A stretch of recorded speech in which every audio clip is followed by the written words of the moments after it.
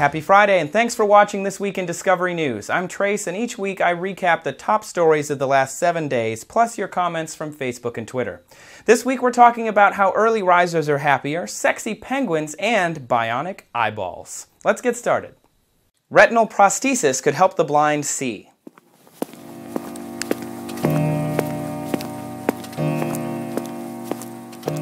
Bionic eyes have been a dream for some time, and they've been featured in many science fiction epics throughout history.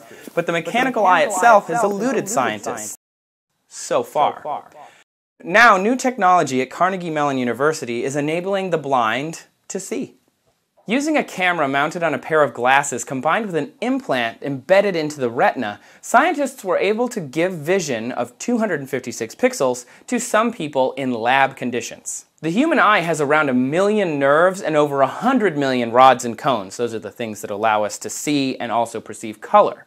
So 256 pixels, not a lot. For example, here's what I would look like in 256 pixels. It's not much, but it is something.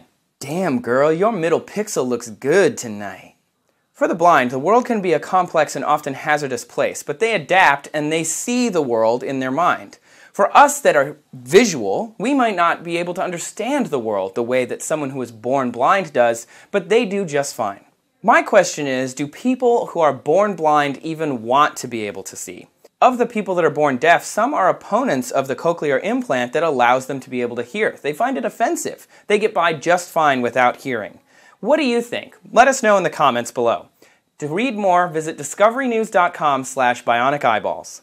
Our second most popular story this week was rather titillating.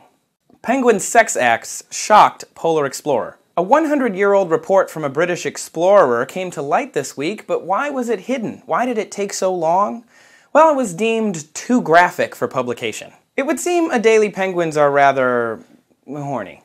George Levick, a surgeon and medical officer on Captain Robert Scott's famous 1910 mission to the South Pole, noticed that the penguins there were getting it on a lot. So he started taking notes. Not those kind of notes. I'm about to ruin your cute little view of penguins, so go ahead and take a moment to prepare. Penguins sexually and physically abuse baby chicks. They practice necrophilia, they have homosexual tendencies, they do non-procreative sex, and they sexually coerce other penguins, which basically is a nice way of saying rape.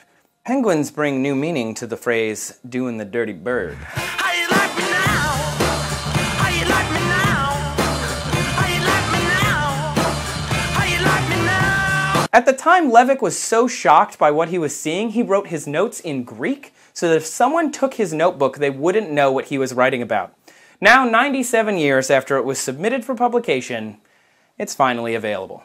Get the whole story at discoverynews.com/dirtypenguins. Our last story today settles an age-old debate.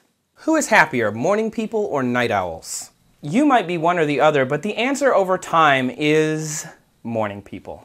According to a recent study, morning people aren't just chipper when the sun is coming up, they actually are overall happier people. As people age, they tend to get up earlier, with the teenage night owl behavior fading away as their social clock becomes altered. Work is a great example. To be more precise, only 7% of young adults are morning people, whereas it's the opposite for older people. Only 7% of them stay up to watch Fallon and Ferguson. Why is this? Well, we don't know. We do know that society rewards those who get up early and forces the rest of us to join in, giving night owls sort of a societal jet lag. Can we study the benefits of nap time next? Get the story from A to Z's at discoverynews.com/morningpeople.